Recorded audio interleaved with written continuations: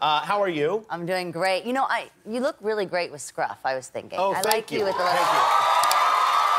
All the ladies in my dressing room, we were saying, like, damn, you were looking, we like the scruff. Well, that's very nice. Yes, I appreciate that. I'm still a little bit flustered by your outfit, by those.